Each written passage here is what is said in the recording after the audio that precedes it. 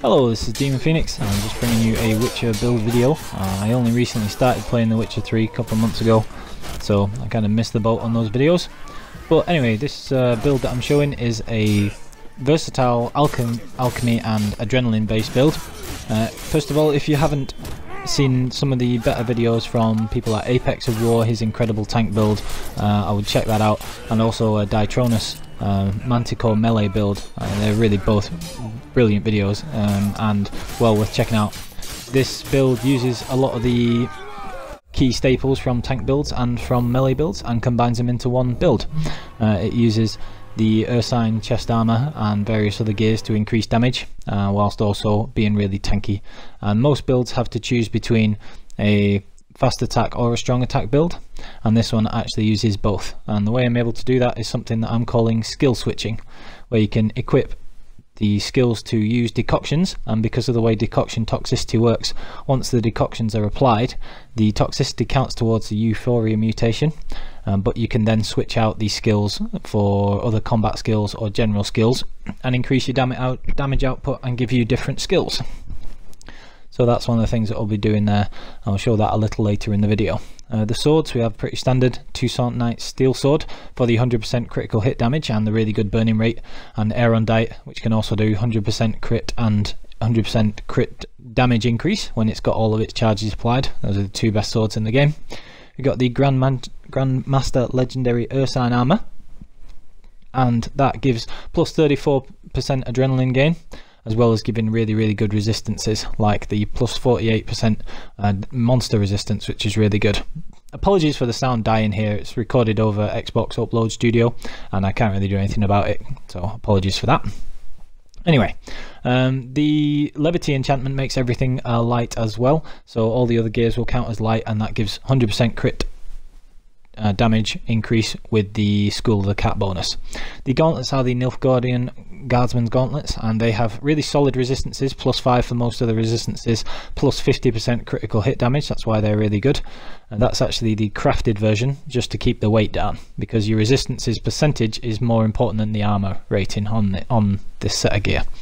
The Unvic trousers balance out the set by having really high piercing and bludgeoning damage reduction, especially the piercing, because having levity on the chest piece means that you can't have arrow deflection, so we get more damage but we need to be able to take less damage from arrows, and that's where those come in.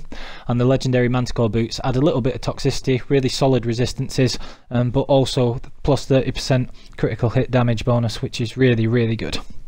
They're really good boots for attacking. So for the skills, like I say, we use this skill switching, and we have first acquired tolerance and metabolic control, and we need those to be equipped when we actually apply the decoctions, and then we can swap them over later whilst keeping the benefits of the decoctions and the toxicity for Euphoria. We've got the 3 fast attack and damage increases there, so we've got the 3 down the left, and then we've also got the strong one. So like I say, this build manages to use both of the fast and the strong skills, so you have a lot of versatility, and it's a lot of fun as well, because you get to use Rend and Whirl, and all of your attacks do good damage depending on the enemy type. We've got 4 greater red mutagens, and they're all boosted by synergy. We've got resolve and razor focus, so we don't lose as much adrenaline when we get hit, and razor focus means that you build adrenaline really quickly as well, and that ties in with using rage management, which is one of the yellow general skills. So lets us use adrenaline to use signs like Quen. And Undying is mostly just filler. You can have fleet-footed if you want as well. All of the red skills boost the power of the greater red mutagens, but they also give plus 5% adrenaline gain. So with 10 red skills, you get plus 50% adrenaline gain, plus the amount that you get from the Ursine chest armor.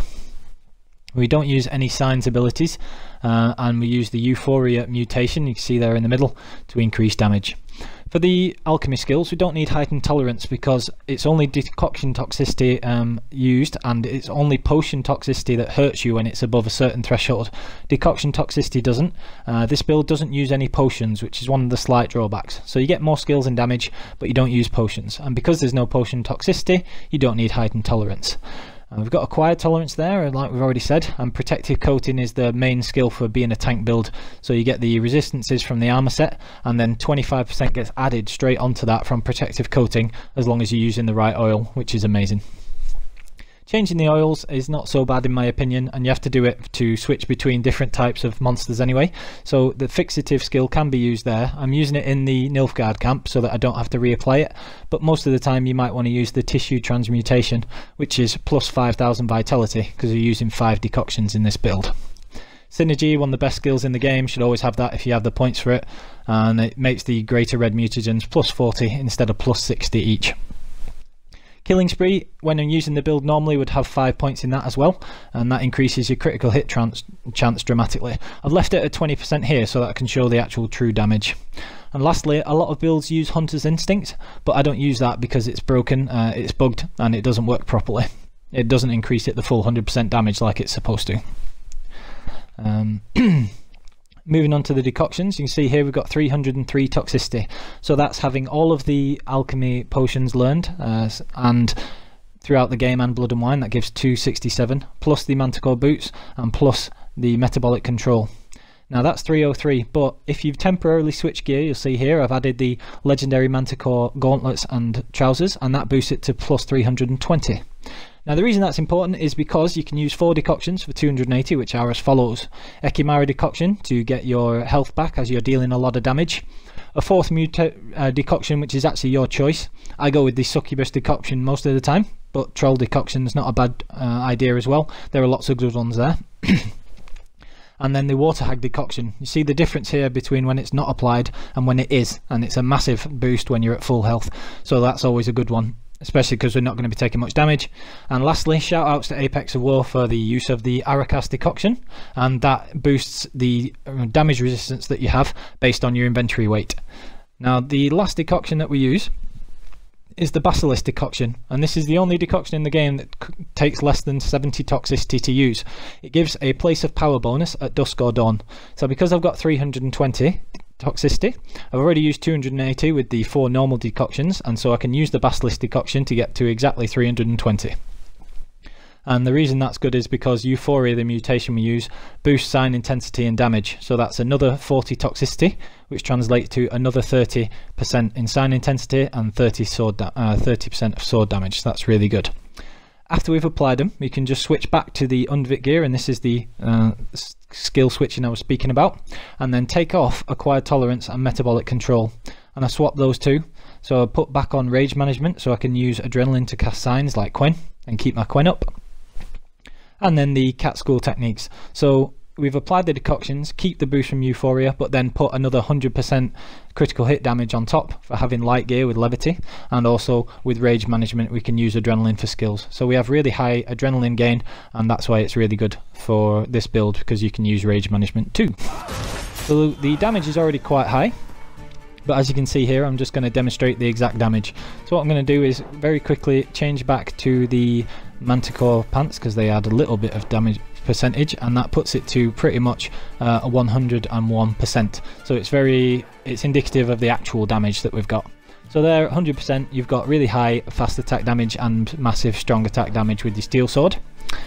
And to show the actual correct amounts of damage for Erendite, I'm just going to kill another enemy. So that's another 20% from Killing Spree, because I've only got 2 points in it. And do the same again, so just apply the pants just to show this actual damage, not using them. And then that's the pretty much exact damage that you get from Erendite before it even has charges, so that does tons of damage as well. So the build's really good against loads of different types of enemies. You've got Whirl and Rend.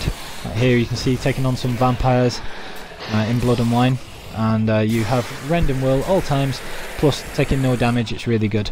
You've got the different skills to mix up, so like here when I'm fighting against an elemental, I've got bludgeoning resistance so that I don't take damage from its bludgeoning attacks, monster resistance so the hits that count as monster hits take reduced damage as well. See, it's not even breaking Quen there, but still having the strong attacks when you need them, and Rend. So you can use whichever skills fit the opponent best, and that's why I really like this build. It's quite versatile.